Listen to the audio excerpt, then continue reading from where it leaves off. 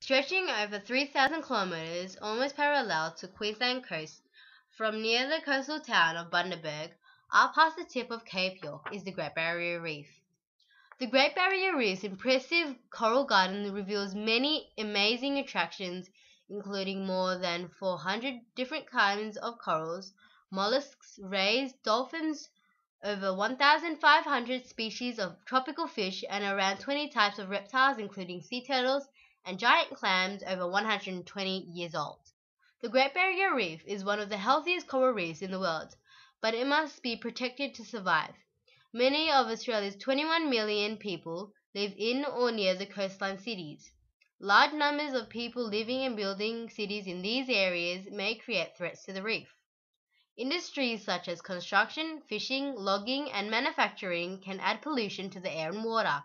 Pollution can disrupt or destroy the reef ecosystem. Individual people can also cause damage. Fishers who drop boat anchors sometimes break off large pieces of coral. Scuba divers can harm certain sea creatures just by touching them. Even the activity of swimming can cause problems. Scientists believe that human sweat and suntan lotions are washed off swimmers, which can disrupt the chemical balance in the reef's water.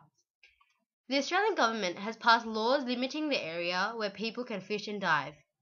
Much of the reef is protected by national park, so damaging the reef is illegal.